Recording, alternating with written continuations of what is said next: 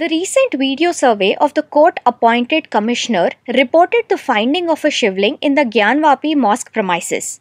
Amidst this row, several images are being shared on social media as the alleged Shivling found in the mosque complex in Varanasi. Having fact-checked these images, this photo was found to be related to the Baba Bhusandeshwar temple located in Odisha.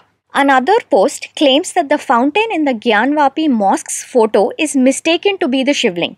Upon fact-finding, we found that the photo is from Ajmer Sharif Dargah in Rajasthan and is not related to the mosque in Varanasi. Similar fountain images are being passed off as the discovered deity, but in fact, the same visuals can be seen in the Google Street View of the tomb of Itmadul Dawla in Agra and the Nakhoda Mosque in Kolkata respectively. Another archaeological survey-like image is also doing rounds on social media claiming to be the visuals from the current mosque row. However, further research showed that this photo is not even from India, but it shows a Shivling found in Vietnam. The same image was retraced to one of the tweets by Dr. S. Jaishankar, the External Affairs Minister of India, where he confirmed the sandstone's origin in Vietnam.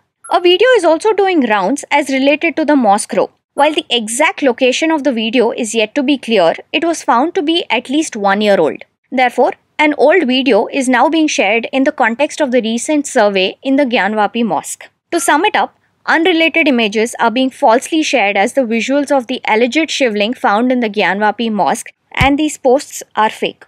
When you come across a piece of news that seems too ridiculous to be true, don't leave things to doubt. Run searches on Google and Yandex and weigh out the true and false of the situation for yourself by looking at the facts.